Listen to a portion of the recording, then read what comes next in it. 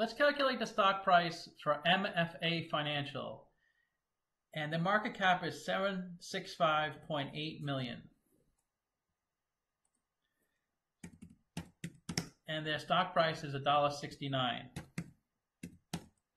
And this is a REIT.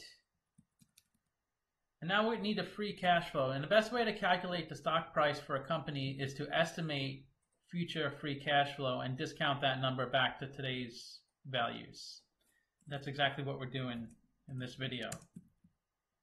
Next is net income, and we go to the income statement for that.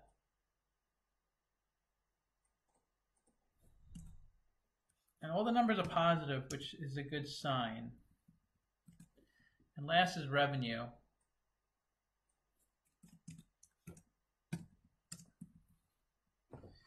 So numbers look pretty consistent. It is a really small company, so it's hard to value. Now we need interest expense. And they pay $332 million in interest. And if we look on the balance sheet in Yahoo to find their debt, they don't really list it. They just list total liabilities. So let's go to the 10K. And they break out liabilities, the repo agreements and other liabilities. So repo agreements are debt. So we'll take that number. And they pay 3.64% interest on the debt. And in Yahoo Finance, I can't really figure out their effective tax rate. They don't list income taxes, and it's really hard to tell on a 10K also. So I'm just gonna use 20%.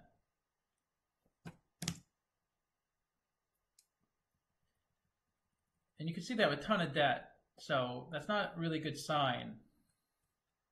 But maybe for this type of company, it's okay. I'm not too sure. Let's get the beta, 1.52. And the beta is the volatility of the stock, so it moves 1.5 times the market. So the cost of equity is 14%, and we use a CAPM model. And the cost of debt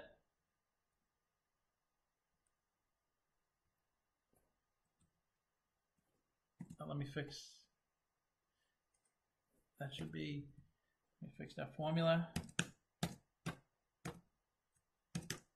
Cost of debt is 2.9%. Now, equity is more expensive than debt because equity sits lower on a capital structure. And in the event of a default, debt holders are paid before equity holders. So equity holders take on more risk, so therefore they get a higher return. But since this is mostly debt, it's weighted more towards the cost of debt, the 2.9%. So the weighted average cost of capital is only 3.8%. And we estimated the future free cash flows of the company in the next 4 years. And then we did a terminal value, which is all years beyond year 4.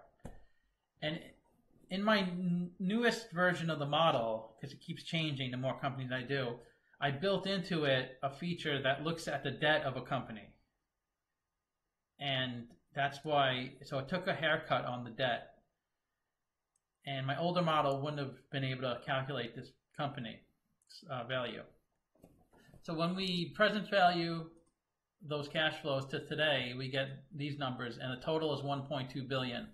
And when you divide that by 453 million shares, we get a stock price of 263.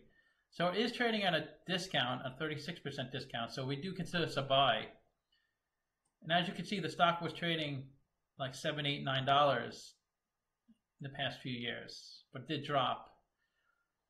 So it's really hard to value a small company like this. It's almost impossible. It's kind of like, who could have valued Amazon, $1 trillion company, when it was losing hundreds of millions of dollars or billions of dollars the first decade? No one knew. Same thing with this company or any other company. It's just really unpredictable, the future, even more so for smaller companies. And as you know, everybody has their own opinion on a stock. This is my model, in my opinion. So thanks for watching.